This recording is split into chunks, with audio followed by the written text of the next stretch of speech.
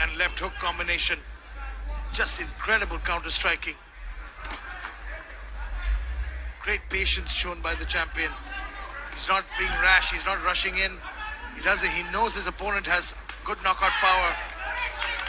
And that's what his movement is allowing him. Oh! Just as we say that. Huge left hook that staggered the champ. 6. Wow! 7. 8. Boxer. Standing count, but the action continues. Over a minute left in this round. And this is where it gets interesting now because Jules Victoriano smells a lot. It's over! It is over! This fight is over, ladies and gentlemen. We have a new WBC Asia Continental Champion. Jules Victoriano has knocked out Sachin and knocked him out cold.